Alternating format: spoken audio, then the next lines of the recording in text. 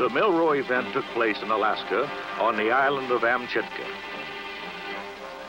Amchitka was under consideration as a supplemental site for the testing of high-yield atomic devices. Alaska is a big state. This way we can see just how big.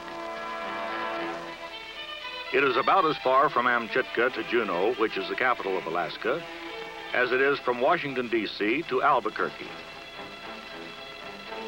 The nearest non-military habitation is on Amchitka Island, here about 300 miles east of Amchitka.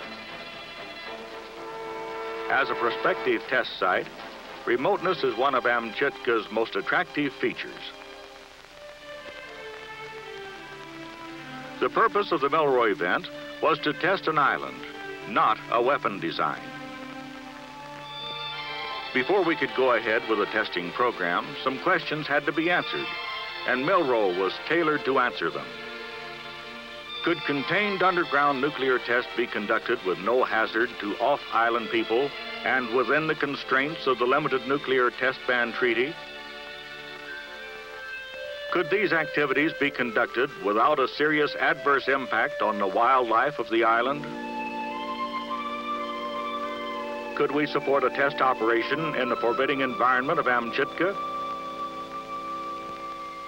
Amchitka and the other islands in the Aleutian chain were formed millions of years ago when lava spurted up through a giant fissure in the ocean floor. These tundra-covered islands now stretch between two great continents, like an emerald necklace dividing the Pacific Ocean from the Bering Sea. The easternmost islands have a flora typical of the Alaskan mainland to the east, while the western islands, which include Amchitka, have many Asiatic features. The Aleutians were once described as the melting pot for faunal elements from two continents, not yet reaching equilibrium. Most of the islands are mountainous, the emergent peaks of a submarine mountain range. The larger islands, of which Amchitka is one, are dotted with lakes and cut by streams. Their irregular shorelines have boulder and black sand beaches with rugged, rocky cliffs. Offshore, there are small islets and reefs where the water conceals extensive kelp beds. The names Attu, Kiska, Adak, and Amchitka brought memories of World War II to those working on the island, and they were reminded daily by the many moldering buildings, wooden walkways, gun revetments, and miles of barbed wire that still remained there. When the Japanese occupied Attu and Kiska, the United States built up garrisons in the Aleutian chain, and Amchitka served as our westernmost air base. Although Amchitka was bombed and strafed many times, it was never invaded. Perhaps because the American forces had a highly classified new tool with which to detect incoming raiders. Housed in an innocent-looking water tower like this one was one of the first tactical radar units.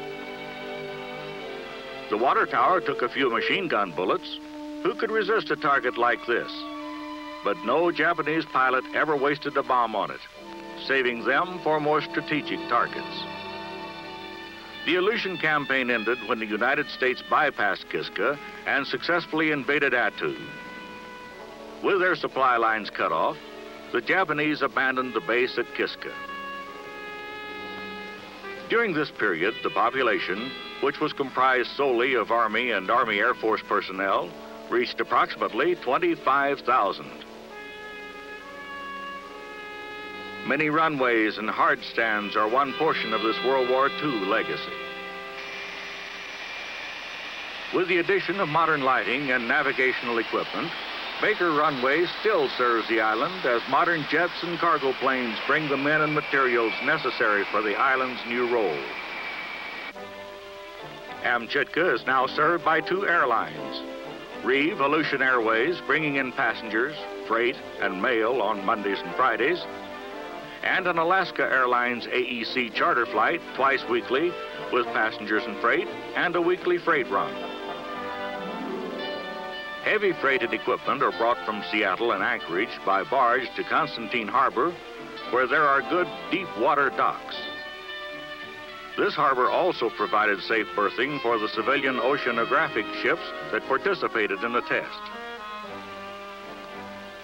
The main camp, as well as the administrative and warehousing compounds, are located on the south side of the runway. The living area of the main camp can accommodate up to 800 workers in comfortable two-man rooms. In this complex, there are also the eating and recreational facilities. All the buildings in this living area are connected with covered walkways so that during inclement weather, the occupants can visit the cafeteria or recreational areas without going outdoors.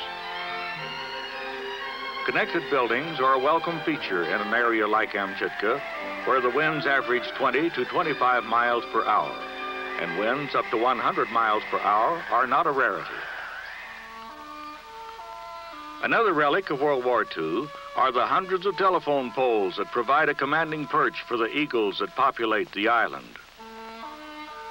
Protected by the Bald Eagle Act, these birds have little fear of the island's newest species, AEC. The bald eagle, who mates for life, may be observed roosting on the poles. Or he may be seen soaring between the poles and over the ocean on the persistent Arctic winds. Family groups survey their treeless domain from small tundra hillocks with a sense of security uncommon in other areas of the world, where man had hoped to endow himself with their strength and dignity through the possession of their talons and feathers. Underneath the alpine tundra, the soil consists mainly of clay and organic material, sometimes reaching a depth of 20 feet. Beneath this lies the backbone of the island, which is characterized by volcanic materials of various kinds. The flat southern end of the island was chosen for this first major test, where the emplacement hole was drilled 36 inches in diameter to a depth of 4,000 feet. By far, the greatest number of tests have been fired in vertical holes, which had been backfilled with sand and gravel. This was the method employed for this calibration experiment. At noon on September 15th, the test device was delivered from the assembly area to Ground Zero. Amchitka cooperated by surrendering one of her infrequent, truly good days. The insertion of the device followed the same proven procedure used by the Los Alamos Scientific Laboratory so many times before at the Nevada test site. Within a few hours, the device was ready to start downhole.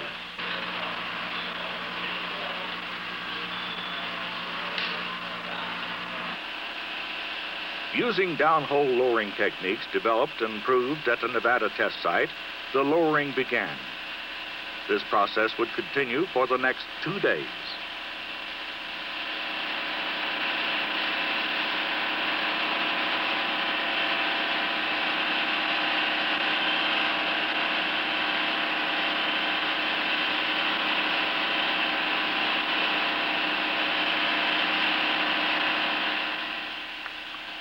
The only departure from the Nevada methods was the use of spools to supply the instrumentation and firing cables. At Nevada, the cables are barely laid out on the ground prior to use during lowering. In Amchitka, it was feared that the rains and moist weather might adversely affect the cables. Los Alamos engineers developed this system using pre-spooled cables which could be stored in an array inside a building built at Ground Zero.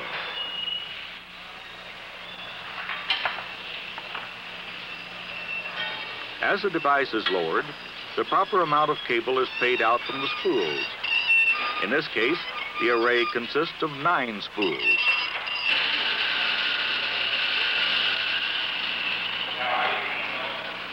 Time of arrival gauges and Schleifer cables were attached to the load-bearing cables.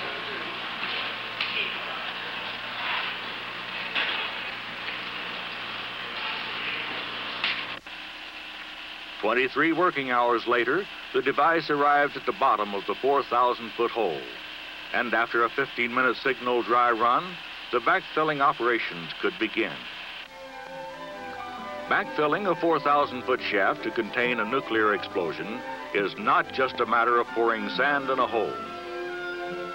The containment techniques used during the Milrow event were a demonstration of the state of the art. During this operation, a total of 1,500 cubic yards of backfill material was used.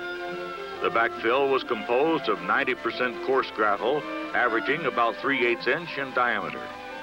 The remaining 10% was a mixture of fine sand and bentonite.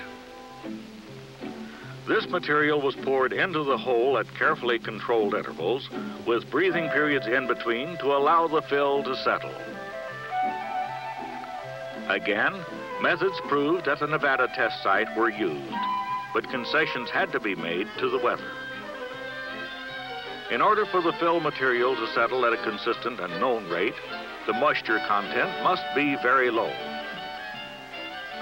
To meet this condition, 1,500 cubic yards of pea-sized gravel were dried at a batch plant on the island and packaged in these rubber containers. Each bag will hold about 10 yards of gravel. The amount of bentonite and sand that would be needed was also dried and packed in bags. These were stored at ground zero, and the necessary amount of fill material at just the right moisture content was on hand when backfilling began. Spaces for 4 bags were provided above the conveyor belt that carried the fill material to the hole. The conveyor belt was covered so that operations could continue during the frequent rainstorms. Each full bag weighed 10.5 tons.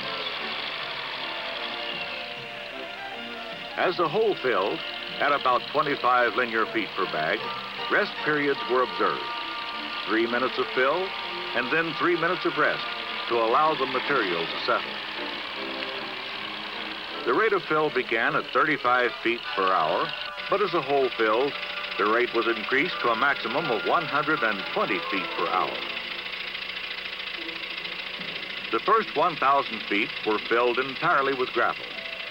The engineers then switched to 90 feet of gravel and 10 feet of sand and bentonite. This schedule was continued until the last 28 feet, when 20 feet of fine sand was used with 3 feet of gravel over it. The last 5 feet were left open. The entire backfilling operation took 7.5 days. This unique backfilling operation permitted work to continue in all kinds of weather. The annual precipitation on Amchitka is between 30 and 35 inches. In general, no other area of the world has worse weather than the Aleutian Islands. A typical day on Amchitka is characterized by overcast skies and high winds. Cloud ceilings average under 1,000 feet, and visibility is less than 3 miles during 60% of the year. A diagnostic recording complex was constructed just outside the area of anticipated collapse. Measurements were made in the same manner as in most underground detonations. The only departure for normal methods was the use of a specially designed film holder. Because there was some concern that there might be physical damage to the equipment in the recording complex, and also because of the possibility of exposure to moisture after the shot, a hardened film holder was developed for use in the recording cameras.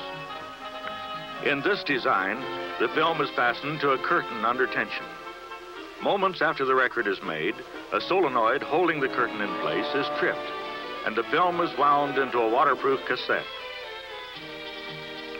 This cassette is much more rugged than a conventional film holder and would undoubtedly withstand a severe ground shock.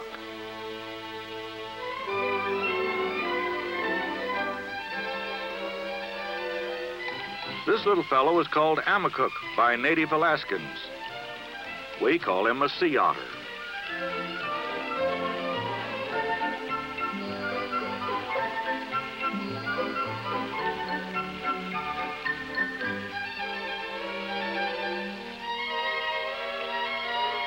In 1938, he was believed to be extinct, but then a few of his number were sighted off the coast of Northern California.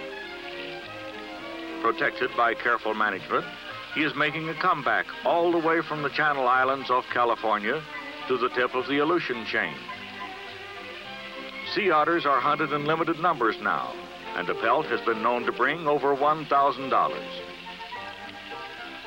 They are the only aquatic mammals in the Aleutian area not protected from the cold by a layer of blubber. They must depend on their thick, luxuriant fur to provide the necessary insulation.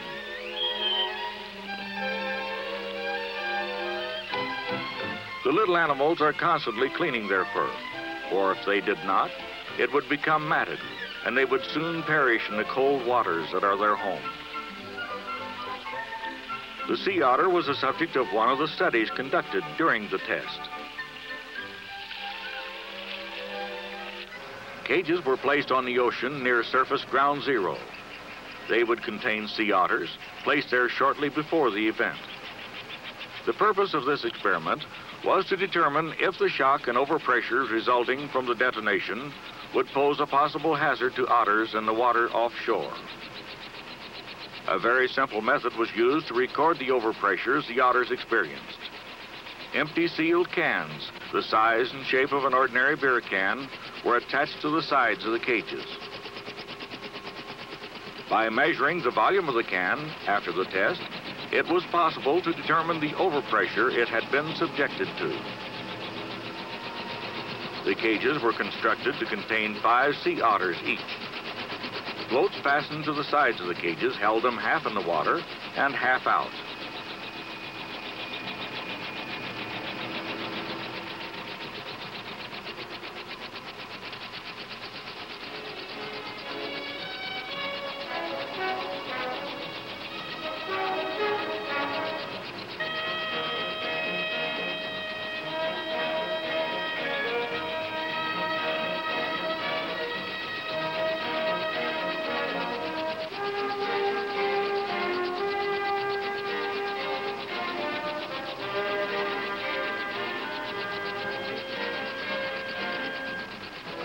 Many other measurements were also made in the ocean near surface ground zero.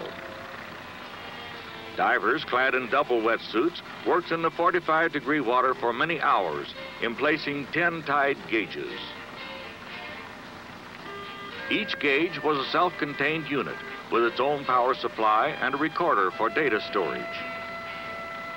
The divers placed these gauges at depths from 60 to 80 feet at various distances from ground zero up to 6 miles. Each gauge was positioned on a concrete base and leveled. The gauges were to record any prolonged changes in pressure, such as long-period waves or tides. They would also detect any permanent vertical ocean floor displacement. The gauges were placed at these locations offshore. The island is cut by 2 faults in this area. This one is called the Rifle Range Fault because of its proximity to an old rifle range, and one here that is unnamed. Scientists believe that any lifting or displacement of the ocean floor that would occur would be in this area, or to a lesser extent on the north side in this area. A recording station was located in this area on the north side of the island. Gauges placed on the ocean floor detected rapid transient phenomena such as shock, velocity, and overpressure. Signals from these gauges were transmitted to the recording station by cables laid on the ocean bottom. A similar array of instrumentation was also deployed offshore on the south side of the island. These measurements, for the most part, would be useful in the bioenvironmental studies. Tsunamis are known to have resulted from very large earthquakes centered near Amchitka, and waterways several feet higher than normal have been observed in other nearby Aleutian islands. None of these waves, however, have produced distant damaging effects. To monitor these phenomena, ultra-sensitive seismic detectors were deployed on the ocean floor and on some of the islands in the Rat Island group. The population on the island diminished as time for the event drew near. On the evening of D-2, only 239 men remained. Of these, 154 moved to the control point, 35 miles north, where their presence was essential to the completion of the test. The other 178 were evacuated to the aircraft carrier Princeton. Since the evacuation took place over 25 miles of cold Arctic Ocean, the evacuees were required to wear yellow rubber exposure suits. These poopy suits, as the Navy called them, don't come in sizes, and as the men donned them, the scene looked very much like the beginning of a potato sack race.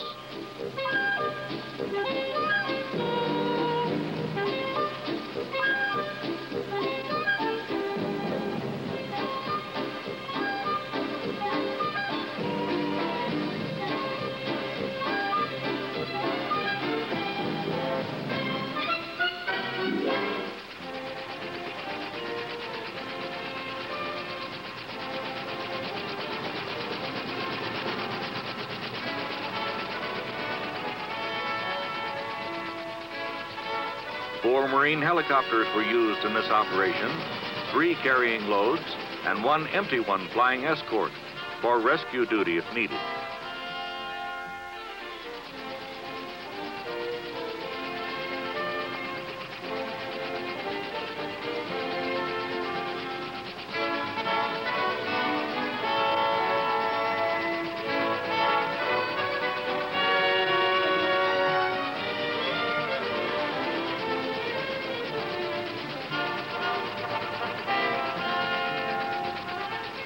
After the helicopters landed safely aboard the carrier, the men removed their exposure suits and were shown to quarters below deck.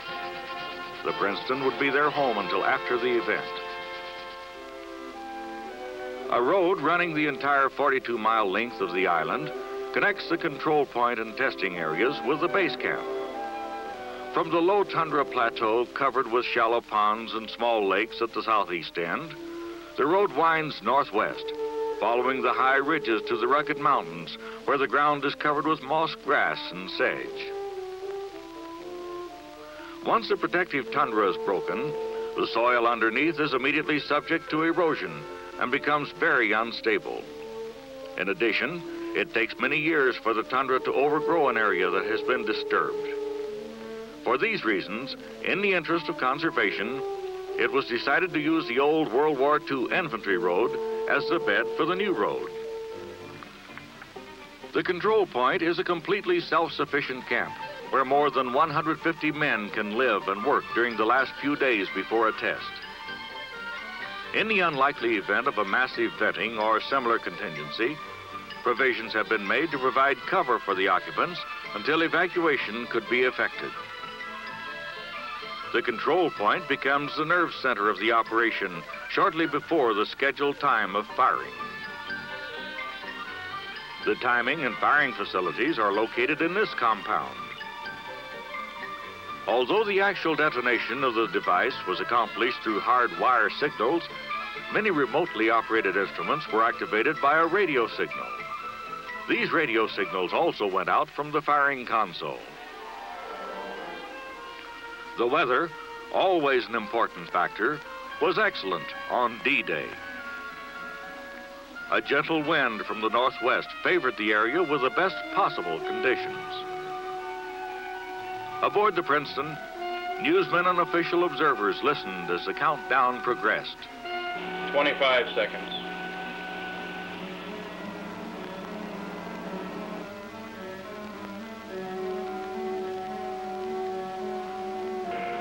Minus 10 seconds. 9, 8, 7, 6, 5, 4, 3, 2, 1. 0 time.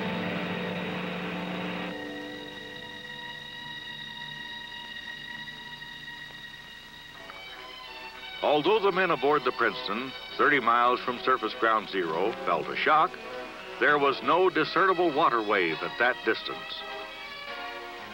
An aerial survey after the shot revealed nothing unexpected. The building at ground zero showed extensive damage. It was estimated that the ground in this area had been displaced upward 13 feet. It then fell to a point 13 feet lower than its original level. After this violent oscillation, it came to rest 1 foot lower than its original position. A day and a half later, the ground had subsided another 19 feet. Unlike the subsidences after Nevada test, which generally occur in a sudden and massive manner, Milrow subsided slowly and gradually. This lake, about 150 yards southeast of ground zero, had partially drained and moved northwest. A large fissure was visible in the old lake bottom. The diagnostic station sustained severe structural damage, but did not collapse. Roads in the area cracked and buckled in some places. In one place, a lake had overflowed one of the roads. A large portion of the cliff immediately behind the recording station broke away and fell into the ocean. Damage from the Milrow event was confined to the portion of the island where the experiment had been conducted. No significant aftershocks were recorded outside the immediate area. Beyond 40 miles, there were no detectable long-period waves formed as a result of the test. Scientists found the sea otters swimming about in their cages, eagerly awaiting their next meal of frozen sole.